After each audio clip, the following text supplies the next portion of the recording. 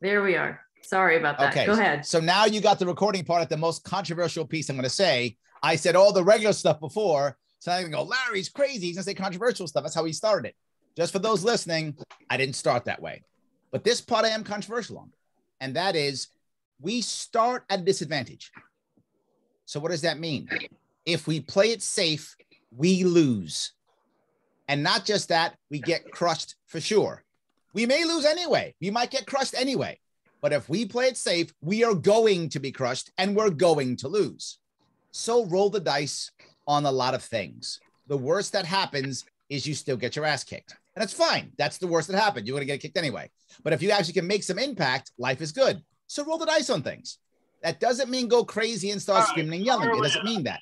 It means when you're going to err on the side of, is this controversial or not? Or is it, you can often err on the side of a little bit risky. I'm not saying go crazy. Know your audience. That's a critical piece, obviously. Know who you're trying to talk to. But err on the side of a little bit risky because you'd rather be in a place where people are paying attention to you than no one paying attention to you. Our death knell is not bad press. Our death knell is no press. I don't want you to have bad press. So I'm not saying go crazy. What I'm saying is you need to get press. I'd rather have you explaining yourself on local TV than not being on local TV, if that makes any sense. If I have a choice, if my own choice are that, I'll take that one, right? Of course, I'd rather you be on local TV saying cool, awesome stuff. That's always the best. But you want to get people to know who you are. It's an important piece. Why do I say that? I run my campaign, and those who've been on my campaign or have seen me do it, I run it in a very libertarian style. I at first ran my campaign like a business. That was in 2018. That was a mistake. That is a bad idea. Campaigns are not businesses. They're passion projects. That's what they are. They're not businesses. And you should run it like a passion project. And if you're going to be a candidate, you are the center of purpose. That's what you are. You want to be the person that's involved around all the time. You want to be there. That was the part about the time I brought up earlier. You were the center of purpose. If you act like you better get this thing done, Brandon, and get it done now, Brandon's going to leave. He's not going to stay because you're either paying him nothing or you're paying him peanuts. So he's going to pack up and walk away. So I can't do that. What I got to say is, Brandon, come on, brother. It's me and you. Let's get this done. And Brandon's going to be like, you know what, Larry? I'm behind you. Okay, I'll get it done. If Brandon doesn't want to do it, you let him go, but not like a jerk. I don't go, Brandon, you screwed me over. Get the hell out. I don't do that. I go, Brandon, I got it, man. You're too busy. No worry. John, can you step in? That's it. It's a passion project. I'm not firing people. It's not a job. That's not how you have to treat it. It is a passion project. You should be happy when people are with you. It doesn't mean that you let people walk over you. You're just nice about it when you let them go and pick somebody else. Because guess what? Brandon might be mad at me now because he's too busy, but I'll need him again 6 months from now, or I need him a year from now.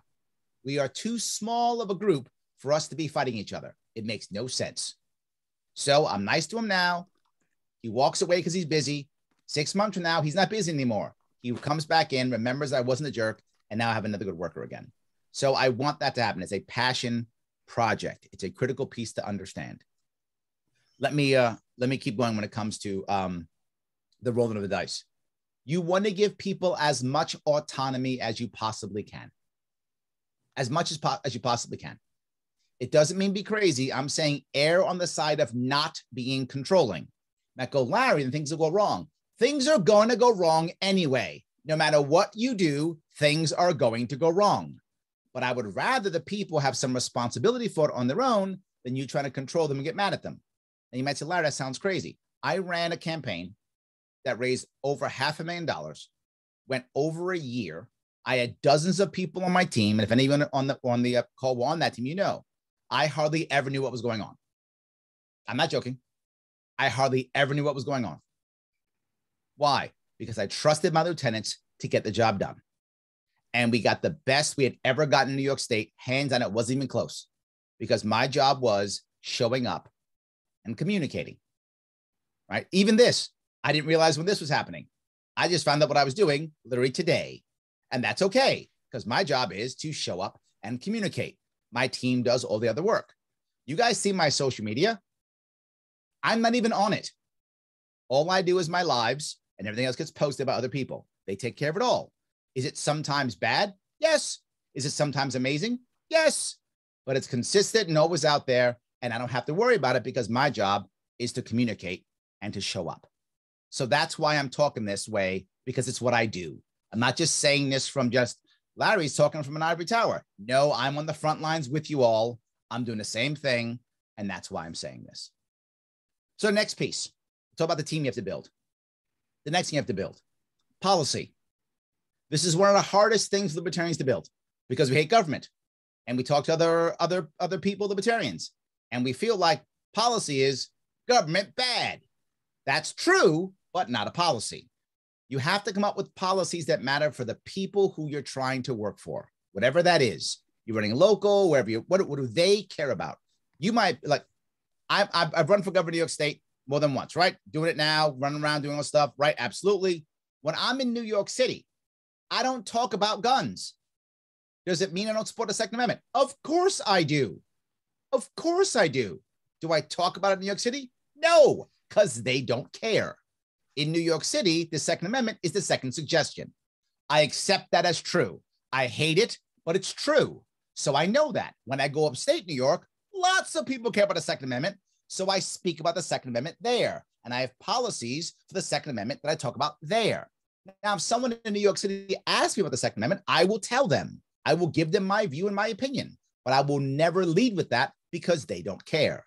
When it comes to New York City, I spend most of my time talking about, believe it or not, education and crime. Those are two things they care about more than anything else. So I speak about those issues. And I can't just go, crime bad, get government out. That's not a policy. I have to have a policy for police reform. I have to have an idea on how to fix it. And if you express actual policies, you will be amazed on how people will treat you. If you don't express actual policies, people will ignore you. It is absolutely not fair because Democrats, Republicans have no policy. Democrats yell, Republicans bad. Republicans yell, Democrats bad. They have no policy. They have no plan to fix anything. They haven't in years, and they still don't. Well, Larry, why can't we yell libertarian rhetoric? Because the system is set up against us. If we do it, they will ignore us. It is completely unfair. It's totally wrong and 100% true. We have to have answers. They don't. They just point other guy bad. If you spew libertarian rhetoric and that's all you spew, you can do that, but you have to have a policy to back it up. If you just spew libertarian rhetoric, you'll be ignored and pushed to the side. You have to have policies. They don't. And what I keep hearing all the time is people say, Larry, I supported you. I gave you money. I voted for you because when I asked you a question, you gave me an actual answer. Most of the time, the other two will not. They will just go other guy bad. They will always fall back to culture war. You can't. It's unfair. It's the way. You might go, Larry, I can't spend all my time reading policy. Correct. I don't expect that. The bigger you can create your team, the better. You want to create, if you can, a policy team. Now, if you don't have a lot of bodies, sadly, that's your campaign manager. That's how that works. But if you can get more, create a policy team. My policy team had over a dozen people on it, and we met every Monday for 2 hours every Monday. That's how I created all my policies. Even if you want to, go to LarrySharpe.com. They're still there. Please steal any of them that will work for you. Please, if their policies will work for you, steal them. And you don't have to give me any credit. Take them for your own. They're all now yours. Done. Take it. Don't care. Happy for you to take my policies. Please do so. So if you can create a policy team, do so. You should not be reading all the laws. There are literally in every state, dozens, if not hundreds of libertarians who would love to deep dive on policy, read all those laws, and come back and tell you how bad government is. And they're right. And they will happily do it. But now you're able to talk about how the system actually works and what can be done with the current system and what can't be done with the current system, and then how we need to change the system. If you just go government bad, people go, another libertarian who lives in a crazy world. But if you go, no, because of how the law is written, you can do X, Y, and Z. An example I'll give you in my state, not every state is this. In my state, education is a right. In our Constitution, education is a right. And the state must pay by our Constitution for education for grades 1 through 12. So I can't create a policy for education unless I'm prepared to change the Constitution that avoids that. So I found a way to create a policy that privatizes 2 years of school and changes how we tax within the Constitution. I couldn't do that if I didn't have a policy team. And when I tell people this, they're blown away. Oh my God, you found a way of doing it. Yeah, because I have a bunch of small libertarians tell me what's going on, and I can then create the policy. So policies will matter. Now let me shift into policies for this. I'm something else from policy. You almost always want to focus on single issue voters. That is the best way to bring independence to us. Single issue voters is the best way to bring independence to us. People who are all about the Second Amendment, or all about education, or all about mandates, or all about insert thing here. They're all about the environment. They're all about this thing. If you can find, they're all about criminal justice. They're all about bail reform, whatever the case may be. If you can find single issue voters, create a policy that will blow them away, and they will come to you. It doesn't matter, Democrats or Republicans. There are a lot of single issue voters out there. Go after them. I actually went after people who wanted family law reform because nobody else would talk about it. I went after people who vape because no one else wanted to support the vaping industry. So I actually went after specific people. Now I'm going after people, not dairy farmers in New York State.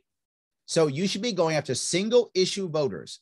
That is the easiest and best way to draw people to you.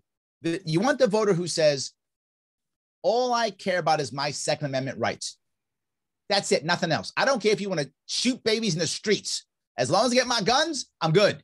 That person will support you if no one else is. All I care about is vaping. I own vape shops, and I want to make sure I can vape in my state. That person cares only about that. They don't care what your education policy is. Those are the people who will easily get you, come to you and vote for you and support you when it comes to independent voters. Not just that. They will give you places to go to talk. This is where you can now go. You can now speak to the vaping industry or the dairy farmer industry or the Second Amendment gun club or whatever the case may be. You can go to those places and talk and focus on that one policy that they care about. It doesn't mean you don't speak about other things, but you focus on that policy they care about. Those people will get behind you. They'll tell their friends. They'll vote for you. And here comes the last piece. They will give you money. The last part about this is you have to raise money.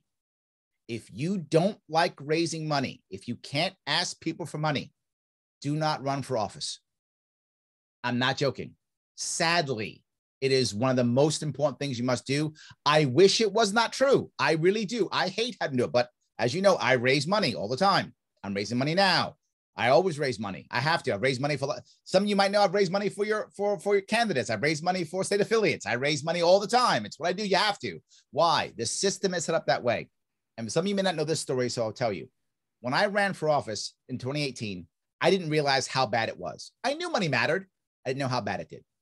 I thought that if I run a real campaign, raise some money, and the nominee from an official party in my state, that people would cover me.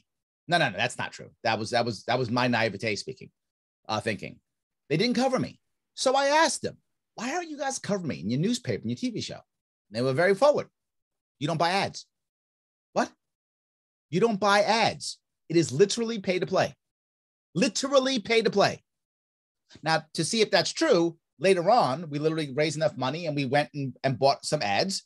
And this was literally pay to play. As soon as the check is signed, the sales rep says, great, let me introduce you to our political reporter. It was literally like, here's the check, it comes to the reporter, like that. It's pay to play. Now, Democrats, Republicans buy ads all the time, constantly. So of course they cover them because they're always buying ads. We're not buying ads. So you've got to raise money so you can buy ads. If you buy ads, they'll cover you. You might go, will the ads work? Some will, surely. I mean, a lot of people who actually vote still watch TV, right? A lot of the youngsters don't, but a lot of people who vote, most people who vote are over 50. And many people over 50 watch TV. I'm over 50. I watch TV, right? My daughters don't. So yes, they also don't vote. So it doesn't really matter, does it? That's my point. So TV ads will work, but also something else. Once the TV ads are happening, now you'll be covered in their nightly news. And that makes you valid. That makes you valid. So you do want to be able to raise the money for that. Next thing, you also want to make money, to raise money so you can get in the polls. You might say, Larry, are we going to sue to get in the polls? No, it's irrelevant. We'll sue to get into debate stage. Nope, irrelevant. Doesn't matter at all. Debate stage and polling. Cover both of these. Polling, I asked them the same thing. Why am I not in the polls? I am a valid candidate. I will be on the ballot. Why am I not in the polls? And they were very forward. You don't buy polls. So I got to buy a poll? Yes. Polls cost $40,000 for one poll from a Gallup or from, Ed Zogby, for any of the big boys. It's $40,000 for a poll. And you can get smaller ones from smaller marketing companies. But the smallest for marketing companies are good for you, internal polls. But no one else covers them. They only cover the big boys. So you got to pay for a big boy poll so you can get into the press. That's thousands of dollars. Depends on what you're doing. I was doing a statewide poll. For me, it was 40 grand. It might be more if I was doing a presidential poll, or maybe less if you're doing a citywide or a local county poll. But for a statewide poll in New York State, $40,000. I have to raise money. So do you. If you want to be seen as where you have to, but not just that. How are you going to get on the TV shows, on the big podcasts, all those things that matter, right?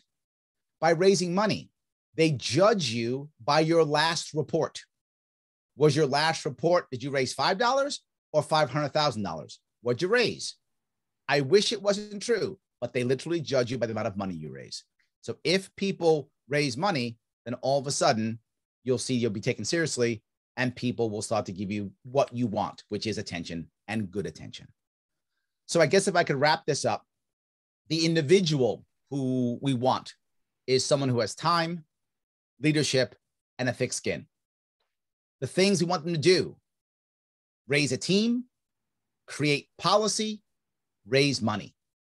If that's what we're trying to do when it comes to candidates, if we do that well, we'll have better candidates, we'll have better results. And something else, people will see we can do this well. We'll also recruit better candidates. We'll get people who really want to be libertarian, but are scared and stay Democrat or stay Republican. They'll come to us. How do I know that? Because I ran in 2018 and get in New York State for the first time and nobody cared. Now that I'm going to be running in 2022, I literally have people calling me now all the time asking me about our party. Now they care because they've seen that we can build. They've seen that we have infrastructure. In my state, New York State, when I first started running, I only had 14 or 15 county affiliates out of 62. Now I have 30. So that means about half of our states, half of our counties in our state have an active county affiliate. They've seen us grow and build.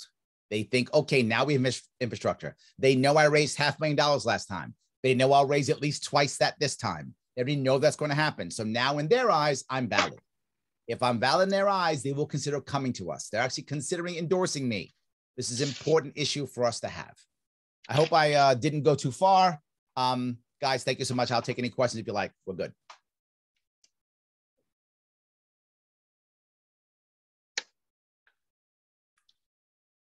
Yeah, please speak up if you got questions. If you got, anything like that. If you're questioning about how to support a candidate or if you're thinking about running.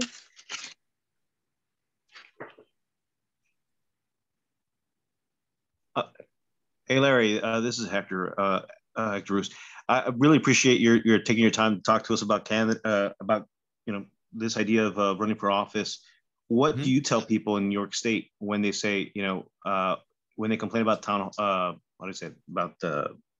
City Hall or the opportunities that where should I do? What's the first step I should take to even identifying an office to run for? So, okay, if I'm clear, you're asking a libertarian wants to run for office, and you're asking me what office should they run for? Absolutely. Got it. Okay, great. Yes. Okay. Two important things. Number one, what motivates you? That's really important. And it may seem silly, but this is a passion project. If you're not motivated, you're not going to go through the ups and downs required, and you're not going to motivate a team. So if you're someone who's like, I think foreign policy is stupid, I don't really care about that stuff, don't run for Congress or Senate. Don't run national. You don't care about that stuff. You're not motivated by it. Don't do it. But you know what? I think I'd be cool if I ran against so-and-so. I don't care. What do you care about? If you're like, you know what I love? I'm so mad because the local place, this stop sign drives me crazy. That's super local. You care about the stop signs and you care about the roads in your system. Run city council, run assemblyman. That's the key. Run that. If you go, no, my state's broken, run state. Number one thing is, what are you personally motivated by? What's going to keep you going? What's going to get you when you get hammered and you can't move further, and Facebook shadow bans you, and YouTube puts you in a 7-day suspension, and you lose your campaign manager because they're having a baby, and all that stuff's going to happen. Do you quit or do you keep going?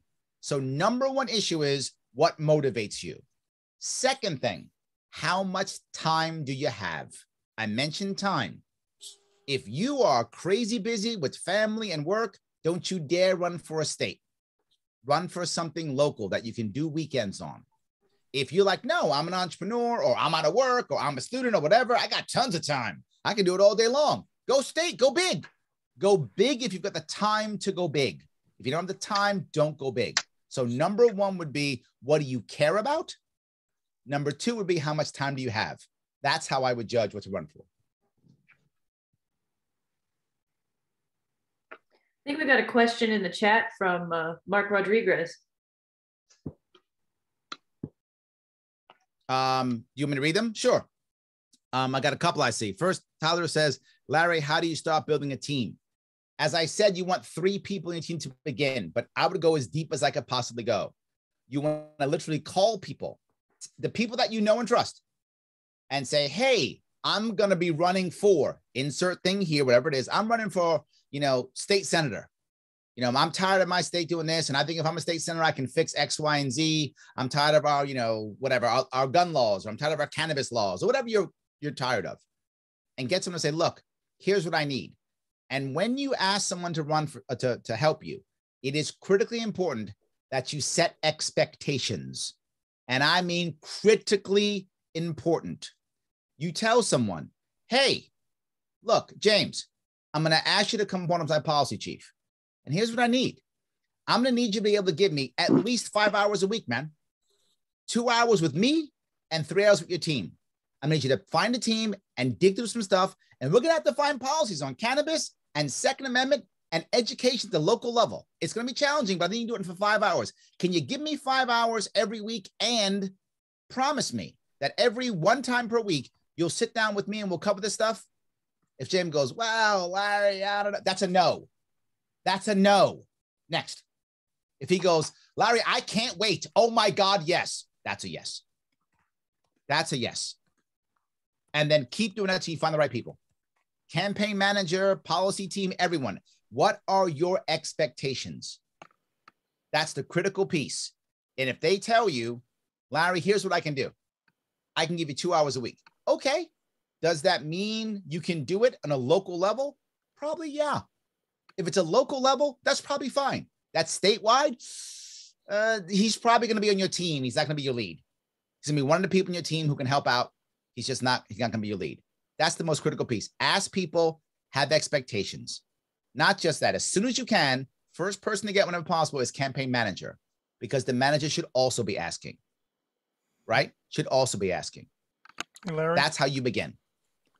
Larry, could you give us a nuanced appreciation of the various kinds of social media? Which ones really deliver and which ones are less important? Yes. YouTube is wonderful when you are doing things like email blasts and things of that sort, because YouTube is universal. So YouTube is great when you're sending things out. You're sending links out to donors. You're sending links out to people. You want to have something on YouTube because it is universal. However, you're not going to raise any money on YouTube. You're not going to have any views on YouTube. YouTube is used as a link to send to someone else. Otherwise, YouTube is not very effective at all when it comes to anything else. It's good as a universal link to things. Like, for example, as I mentioned, you have a very niche, a very single issue voter issue where people who care about, I'm making this up because it's a thing in New York City. People who own ferrets. Ferrets in New York City are actually illegal. Ferrets outside of New York City are legal. So ferret owners in New York City are upset. It is a niche group of people. So if I'm sending out something to that niche group of people, I want to have a YouTube page with the video about my policy on ferrets in New York City. Wonderful. I have that on YouTube. It's universal. They can send out to their friends. Ferret lovers in California will see it. They'll love it. They'll give me money because they know I love ferrets, and on and on and on. So that's good for YouTube. When it comes to getting your message out, general rule, 2 heavy hitters are going to be Twitter, Facebook. Those are the 2 big ones, Twitter and Facebook. Right now, Twitter more than Facebook, because Facebook is shadow banning anything close to libertarianism. It is shadow banning the crap out of everything, like there's no tomorrow. So while Facebook is good to have stuff up because many voters are on Facebook, percentage of voters, tons of them are on Facebook. The problem is, how do you get out there? You have to share, share, share, share on Facebook. If you want Facebook to be good, you've got to make sure you're putting out lots of photos and videos. Sadly, photos will go further than videos. I wish that was not true, but it is. Photos go better in Facebook. Put photos on Facebook and they'll move them around. Twitter is some of the best stuff for communicating. Twitter is good for reaching out to people. Twitter is good for getting people to reach out to you. Twitter is going to be a critical piece when it comes to that. That's how you will raise money off of Facebook. You will raise eyeballs off of Twitter, and you want to have YouTube as a universal link. Those are your 3. Now, if you want to go to Instagram, go ahead. I got Instagram. I have TikTok. I have all those things, and it's nice to have, but not critical. I have a large team. I'm very blessed. I have a very large team that can do all my stuff. I have multiple TikToks, Twitters. I'm on Lols. I'm on MeWe. I'm on all those things. But I have a team that puts all that up. So did I answer your question? Yes, you did. But what do you think of traditional media, radio, and newspapers? Television, I'm assuming, is wildly expensive. Don't even begin to talk about that. But what techniques do you use to get into traditional media, which is going to get you into an older demographic, but those people vote? Yes, I'll give you a couple ways of doing that. When it comes to newspapers, I'll do newspapers, radio, and then TV. Newspapers. Local is everything. You want to go to a place where nobody's going. I live in New York City. It's the media mecca of our country. And because of that, no one will ever cover me in this damn city because something's always happening. So I leave and I go to the smallest town I can find. I'm in upstate New York because they have 2 choices. They can cover the cow escaping, or Larry Sharpe shows up. Well, the cow's going to escape next week too. So let's just cover Larry Sharpe. I'm not joking. That's the kind of place I would go to. There are some places in North Country where I got 28% of the vote. Why? Because I showed up. So I go there, and those guys will actually show up, and they'll write. If you have a local county affiliate, which now I have even more of them, local county affiliates will bug the local people in the local press to come show up. So literally some guy shows up with a piece of paper and he starts writing down some stuff, or he has his phone, he clicks record and listens to your speech and he writes it. He puts a little thing out there. You might go, does that matter? It does, for 2 reasons. One, local media has been decimated recently. So many local writers actually write for multiple papers, sometimes the same name, sometimes not. So if it's the same name or not, doesn't matter. You could be in 3 or 4 local papers. You might go, Larry, my local paper, like 45 people read it. Yes, but if you read a local paper, you vote. That's a guarantee. If you actually read your local paper, you vote. It might only be 50 people who read it, but that's 50 voters. So they're reading it. That's number 1. But number 2, every one of those different papers also has a social media presence. So they have a Facebook page or a website or something. And now when they put that article on that, you put that into your social media. You do that for each separate one. Now to be forward, the St. Petersburg Herald might be a tiny paper that only 15 people read, but I don't know that. I just see Larry Gillis got the paper again. Oh my God, that guy's in the paper all the time. And I think he's amazing. I don't know who reads that paper. And then the same article comes out in another paper. You post that to the day after. This guy's, he's making a killing. I should write that guy a check. And all of a sudden now I start giving you money. So that is how you get in the local paper. When it comes to radio, call the morning shows. The morning shows want people on.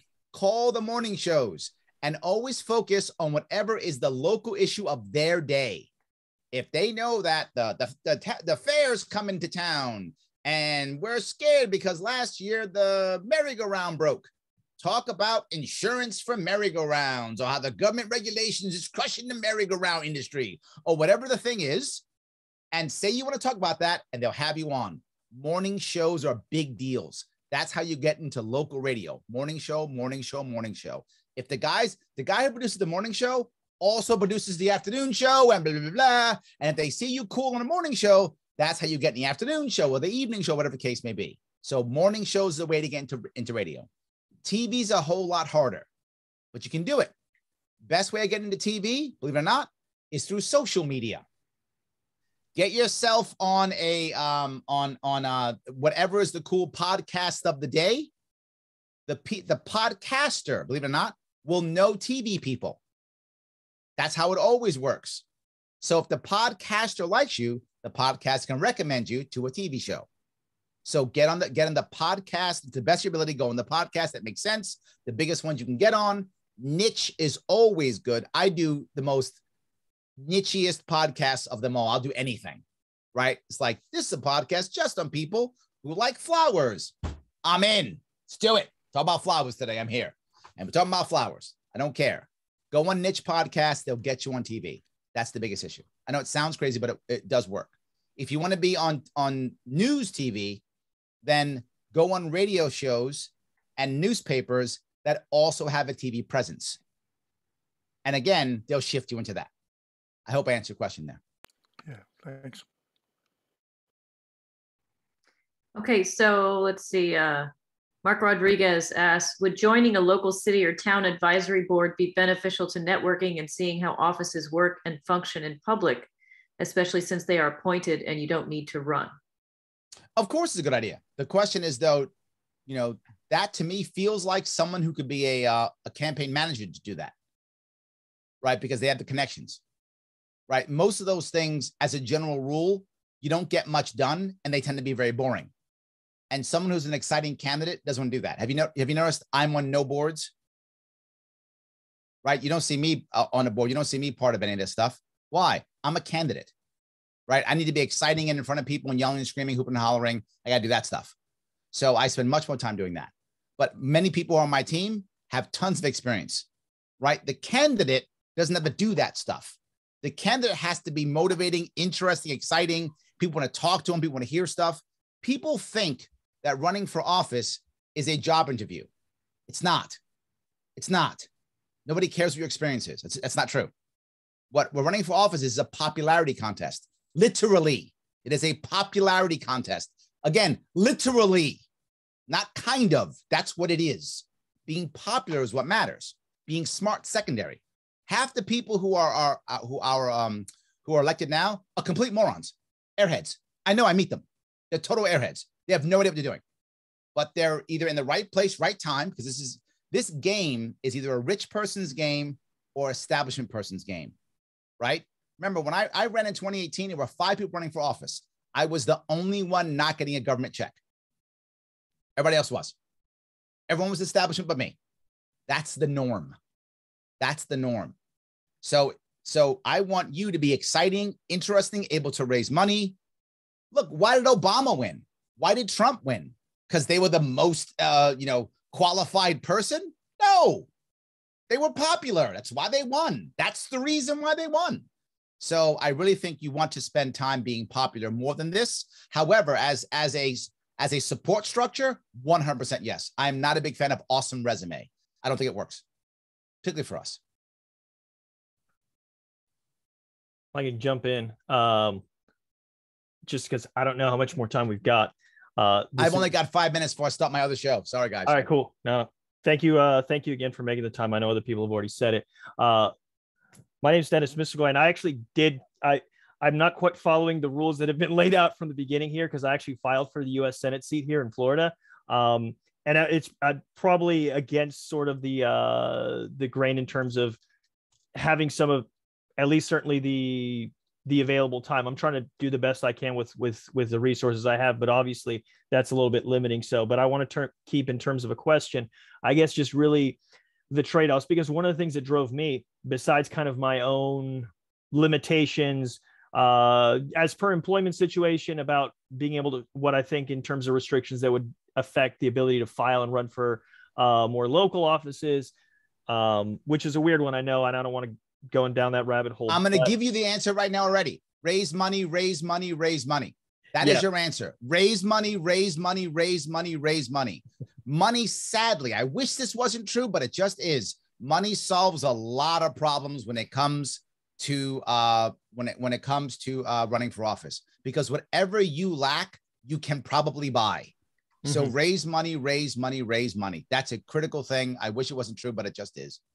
I was going to ask, though, in terms of what you think is the trade-off with when we don't have somebody out there, because one of the things that motivated me in terms of this was the fact that back in 2018, we didn't have anybody statewide in Florida.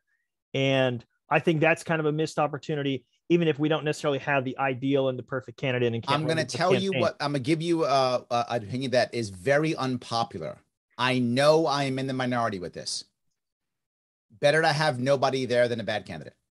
Better to have nobody than a weak candidate. Because people always say, but Larry, we want libertarians out there so that we have, that people see us out there. Nobody cares. Nobody cares. No one even knows what a libertarian is. Nobody cares. I know. I call people every day. I'm on the phone 4 hours a day calling people. I call people all the time. I cold call people to raise money. They think Ben Shapiro is a libertarian. They have no idea what's going on. They have no clue, right? So no, I don't think it makes any sense at all. I think it's a colossal waste of resources. It's a colossal waste of time, unless you're able to make impact after. Now, some people do, right? So when I ran in 2018, I lost, but right after that, I crossed the state again, taking all of the press that I got to go to local so local people could win. We had 103 local victories in New York State in 2019. Then the state said, whoa, and then took away all our ballot access. So the state took away all our ballot access. There are officially no libertarians in my state at all. We are wiped from the map because of the state. However, I went out afterwards and got more victories. If you do that, that's the right answer. If you just go back home, then you've just thrown a year away. No one's going to remember who you were. No one remembers who ran. No one's going to. There's no person in New York State except for libertarians who knows who's run for governor for the past 50 years except me. No one knows. So if we have had nobody running for governor for the past 50 years in New York State, it would have made exactly zero difference. It was a waste of time and money, and I'm against it. We are very short on resources. We are the Marine Corps. We are not the Army. We need small units that are very effective to break through the holes and push through for others to go through. Any massive attack is a colossal waste of time. I would rather have 10 good candidates supported by 20 people each than 200 candidates who all do nothing, and then next year we just throw the money away. Because donor burnout is real. Volunteer burnout is real. Activist burnout is real. The people who came on my team because I busted my rump for the year and a half and then didn't run again until now, they're happy to come back and see me again. I didn't burn them out, right? They know that when they write a check to me, it's going someplace good. You want to be that person. You want to be the person when they go, you know what? When David's running, it's killer. I can't wait to get behind that guy. I can't wait to write a check for him because he's going to do some great stuff and I'm behind him. Not just, he's on the ballot, so I might vote for him. I'm not writing a check for that. I'm not going to care. And then when he loses, nobody cares. So I want to make sure that people are doing good stuff. And I know, to be forward with many of you, I know I'm in the minority here. Most people disagree with me. And I get it. I still feel this way. This may be too exotic a question, but could you tell us briefly who Saul Alinsky is and what you think of his approach to political organizing? I don't know why we're asking that. I don't care. Okay, that's honest. Thank you. Yes, what the cure-all for us is not organizing. That's not the cure-all. The cure-all for us is only one thing: candidates that people want to vote for. I would argue that Gary Johnson and Ron Paul have done more for our movement than probably any thinker in the country. That's what brought people to the party. I'm sorry. That's not true. Not the movement. I'm sorry. To the party. I separate the two. The movement is separate from the party. The party is part of the movement. The movement can absolutely survive without the party. The party can't survive without the movement. But when it comes to the party itself, the political arm of our movement, I would argue Ron Paul and Gary Johnson did more than any other thinker at all. They're the ones who got us going. Maybe also Brown, Harry Brown too. Maybe those three. They brought people to our party. Our movement's a different issue. Lots of thinkers bring people to the movement. That's the Bastiats and the Rothbards. They bring people to the movement. I'm talking the policy itself. The party itself. Very step into you.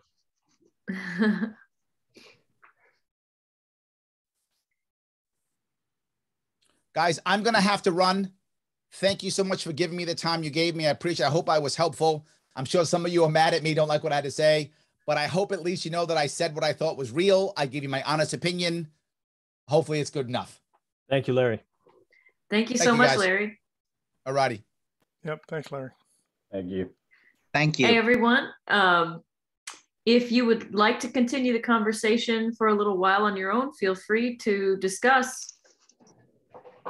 Yeah, I actually had a general question about data science, for lack of a better term, because one of the things nobody really knows me, but one of my pet peeves is running for national office when we can't even win dog catcher. What I'm looking to put together is some kind of a repeatable process for data gathering.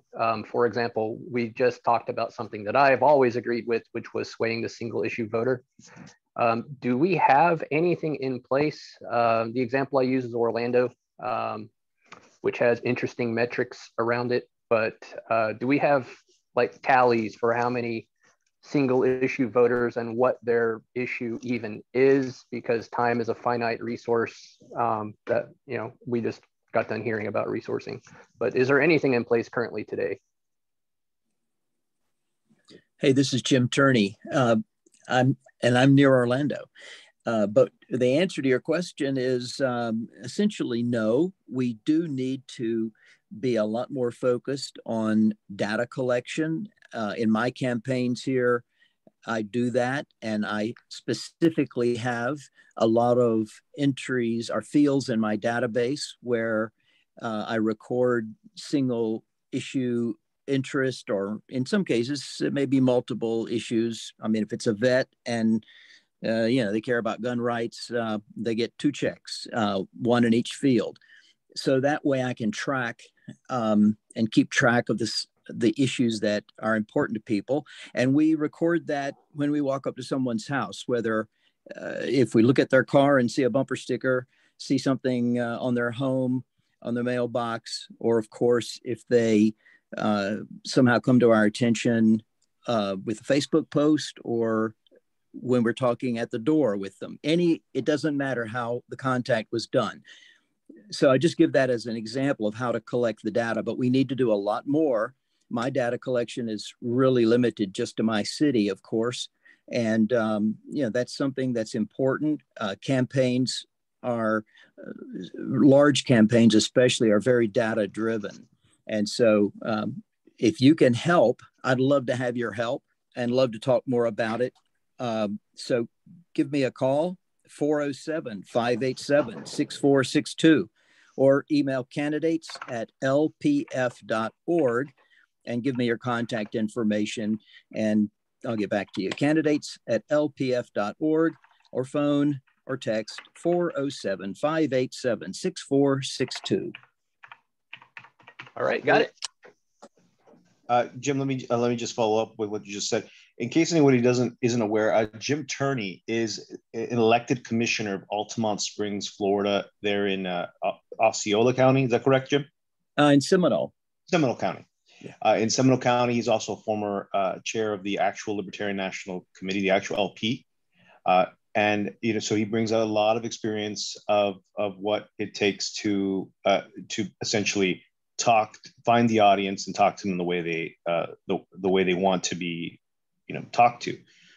But to the point of the question about issues, we do have to build out our own voter profiles. In other words, so we do have to ask questions at the door and record the responses.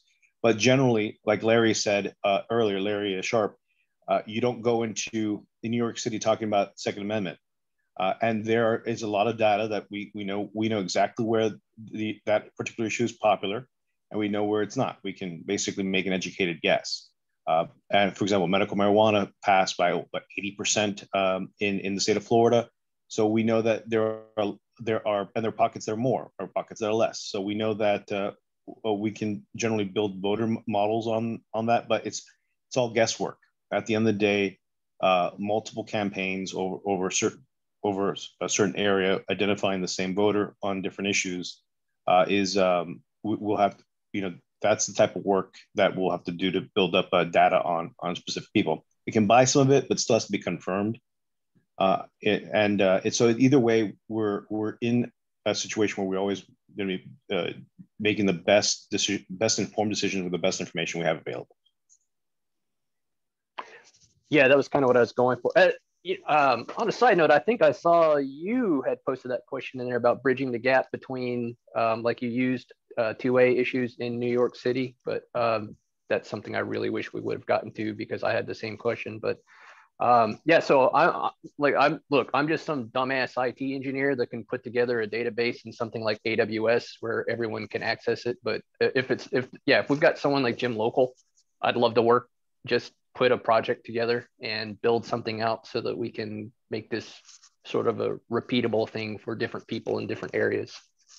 Yeah, it's something that would need all those the two different parts. Obviously, you're going to need the central infrastructure to maintain the data, and so that we can really have it where, whether it's Jim in one place or anybody locally that's having the direct interactions to be able to collect the data and then have a central system to feed it in.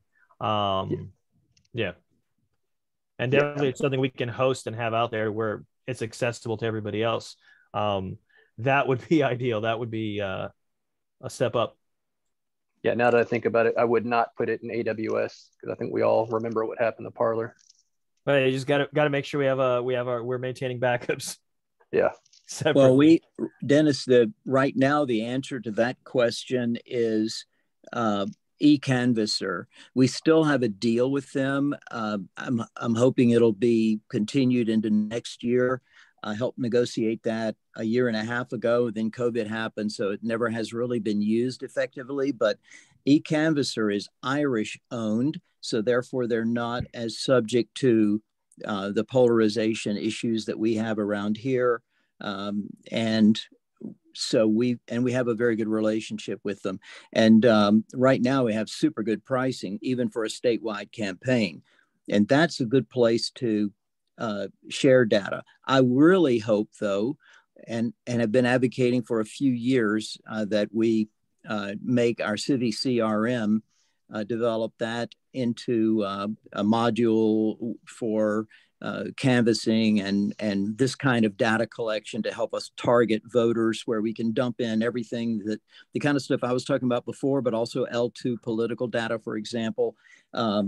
So we do know what issues are important to what voters as best as possible, and we can keep adding to it year after year, and different candidates at different levels can add to it. So that is my dream, but we don't have that yet. So in the meanwhile, other than please encourage everyone, especially at the LNC level, to help finance that, put some money aside into that every year into development, so that we're not beholden to anybody else. And eCanvasser, though, is right now, and go to ecanvasser.com and you can see their product. But that's the best option at the moment.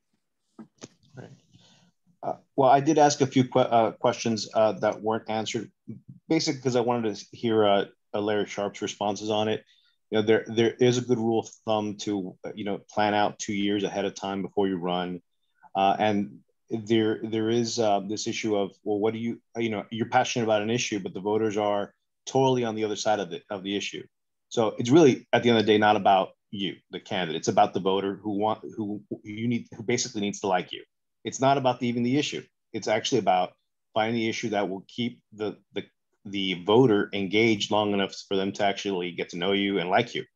So in other words, this issue that we keep talking about in terms of issues, the reason why we're spending so much time talking about it is because it's that important. A voter, if you're at the door, will give you 5 seconds of attention if you're lucky. So what is it? The first thing that has to come out to your name is something really just pleasant. My name is, and I'm here to visit you. But with that said, 2 years ahead of time, if someone's really interested in passionate about making this change happen, we suggest taking time to look at where you want to run. A local office is the easiest places to run because there's not a lot of competition out there at all. I keep saying we have 400 municipalities in the state of Florida. Only the top 20 percentage of those races are even contested. That means every other race, 80% of all the races in Florida aren't even contested. And I'll tell you that most of them are a lot of those uncontested seats are basically manned by people who have been there for over decades, and most of them are retirees. So they're not even willing to put up a fight if you actually run against them. The question is, do you have the time, like a 2-year plan, to even think about making yourself available to do so? Because you don't necessarily need the funds, but you just need the time. And the time really is the most important part, like Larry Sharpe said. So if you have any questions, please contact the Candidates Committee of the LPF, candidates@lpf.org. And Jim, if I'm going to share your phone number in the chat too. Sure, that's great. Yeah, what Hector just said is, I certainly endorse that. It's really valuable to look for opportunities, and he just nailed it with the most likely opportunity that most of us are going to find is to run in a seat that has a incumbent that's rusty. They don't really, they've been there and uncontested for a while, and they're very vulnerable very often. But get to know the situation. Don't just assume that because they haven't been contested for a couple of election cycles that this is going to be a walk in the park. Sometimes it is, though. I know some opportunities. If I could find a Libertarian candidate, it'd be a walk in the park. But most of the time, it takes a little more effort and planning. But if you look around where you are, you might find that you're in a jurisdiction that at your address that has a vulnerable candidate. And that's the kind of opportunity that you're looking for. And I should put an asterisk on this too. Larry, somebody asked him about serving on citizens boards, and his answer was very good for people who are running for federal office or statewide office, which of course, that's normally what he's thinking of. And of course, most Libertarians are probably thinking that way too, because Libertarians like to run for Congress. But the best chances that you have to win are at the local level, the kind of offices that Hector was talking about. But in those cases, you do have an advantage with your resume showing that you have served in the city or county. And that goes a long way, in my view, for those kind of local offices. But Larry was correct that if you're running for Congress, it doesn't really help a whole lot to it's not a bad thing, but it's not as much of a help if you're the candidate, and you really can't go out bragging about how you served on the local planning board and you're running for U.S. Congress. The two obviously are not very well connected. But if you're running for city commission or county commission, then that planning board is very valuable proof that you care about your community, which is what the voters that pay attention really are looking for, the people most likely to show up. And I should add one more thought to, again, to what Hector said about looking for opportunities.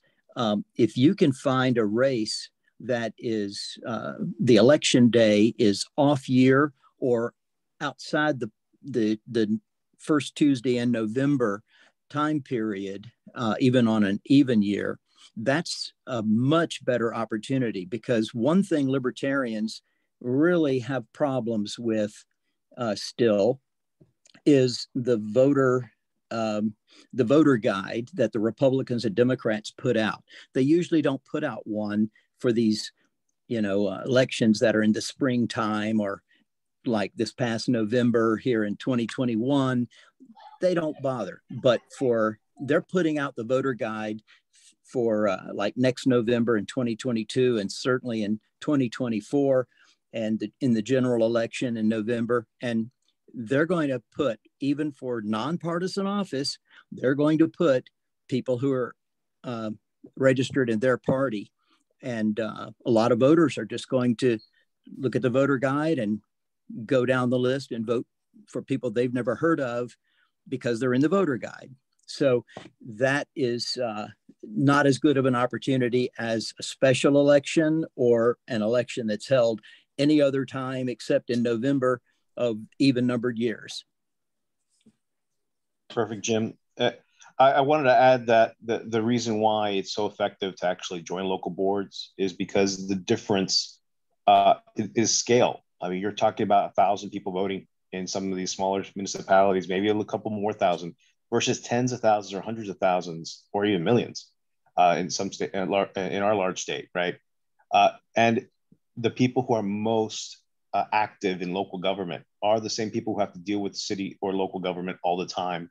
Those several hundred people basically decide if they know you, if they like you. Again, the popularity contest, then they'll just go with it. No one, everyone likes you. You become this person who's just astute, who's always participating, who cares.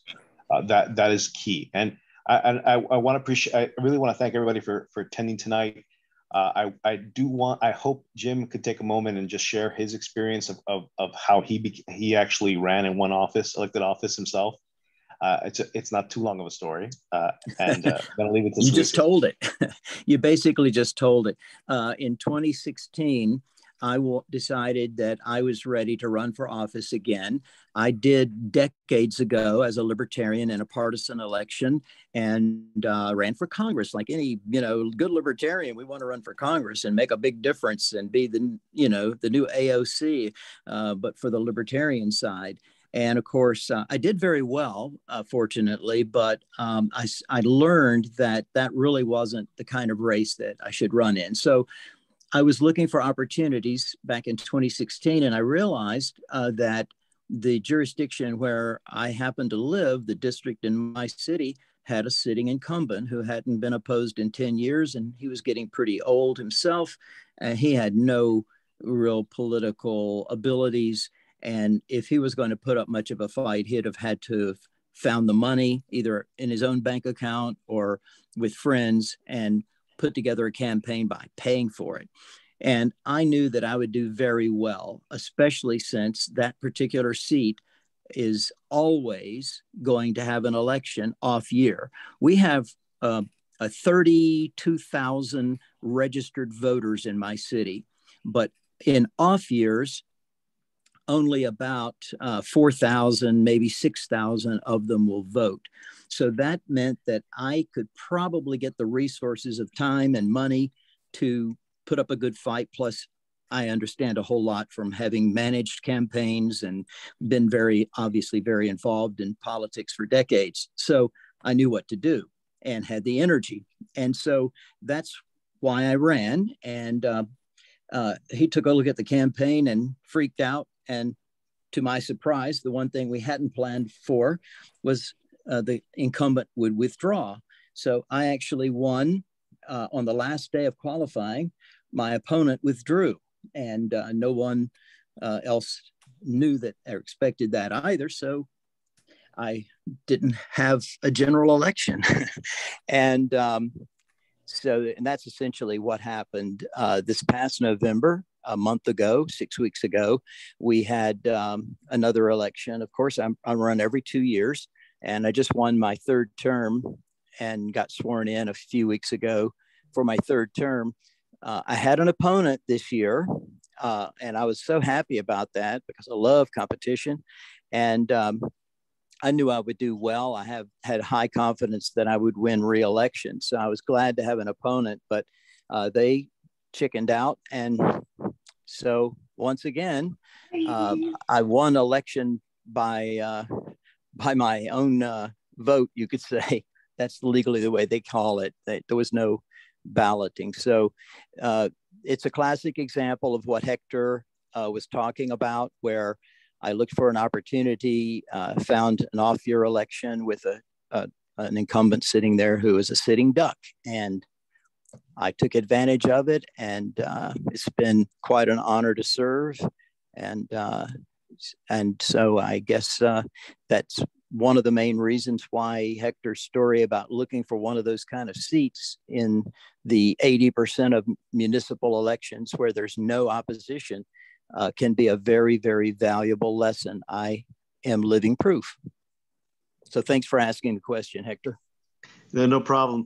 I just think a lot of people, the job market being the way it is these days, people are actually switching jobs more than ever before. So my only suggestion is, hey, if that's an idea for you, and this is your job circumstances are changing, and you need to move, you can certainly pick a location, a locality, a municipality within about a driving distance, half hour from where you're working at, and wait it out for that next election.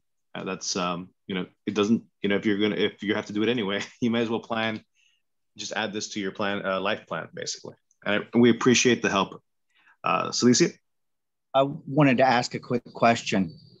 I'm putting together a library of sorts for fundraising and campaign, how to run a local campaign and things like that here in Duval County. I just kind of wanted to get y'all's input on what you think of that and how, if you think that's valuable or if I'm wasting my time. You should do that. And if leadershipinstitute.org is not on your list of resources, then please put it there. That's a very valuable one. You should also use lpaction.org, which is the Libertarian Party's candidate help website that has materials on it. And I would recommend that you also get involved, go online with the Florida Institute of Political Leadership, FIPL.org, I believe it is. And they do training across the state that's specifically designed for local elections. There are, of course, some very good books. I won't go into making a list of those right now. Some of them are very inexpensive and easily available on Amazon or whatever. But if you go on Facebook, if you have an account, you should have one, even if you don't use it much, and go look on Facebook, search for LPF candidates. LPF candidates. We have a private group, so you have to. I think you can find it in a search, but it's. Click on there and ask to join. We'll let you in, and then you can ask questions like this there, and we can be a little more specific, and it's shared with other people, and can talk about, you can share some of your resources that you think are effective. Other people can share theirs, and that's where we help each other to prepare and groom ourselves to be professional candidates. If I email you, can you send me some of those other links also? Sure. Yeah, absolutely. Try to help any way I can. Candidates at lpf.org. Yep, that's right. That'll get to me.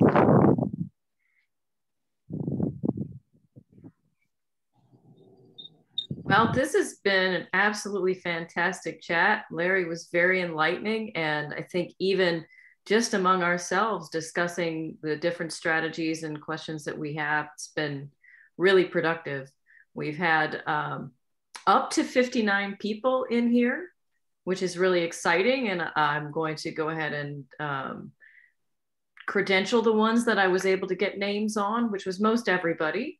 And I want to remind you one more time about January 30th. The Candidates Committee is conducting a day of campaign training that day in Central Florida. Jim, do you have the name of the venue, an address or anything like that?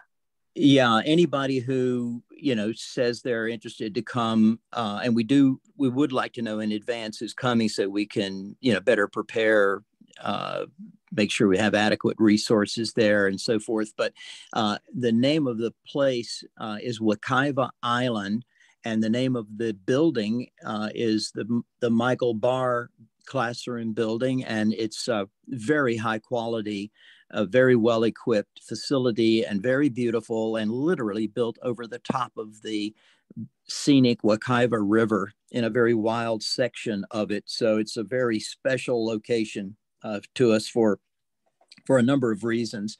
So that's where we're going to be. There's good food there. There's an open bar. There's a place to hang out and have a good time. And it's not that far from the interstate. It's about, I guess, about 10 to 12 minutes drive from Interstate 4. Okay, great. Well, thanks everyone for coming. It was great to see everyone, and have a great evening. All the best. Happy holidays. Stay healthy, everybody. And we'll see you at the ballot box. Yep. Happy Thanks, holidays. everybody.